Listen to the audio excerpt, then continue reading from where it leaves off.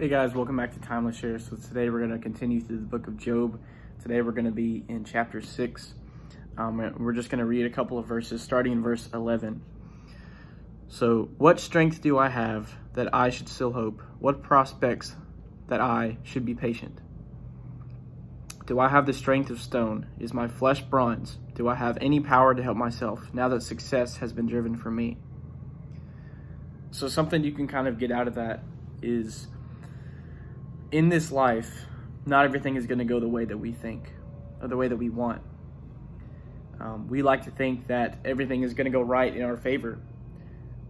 We all think we are going to have a lot of money when we get older. You know, everything's going to go our way. We're going to get that job. We're going to get that girlfriend or boyfriend. You know, we're going to eventually marry them. We're going to have a family and all this stuff. And while some of that may be true, all of these big things that we think are going to happen in our life most of the time don't really happen. So because of that, we have to trust in what God has in store for our lives and trust in His plan for us.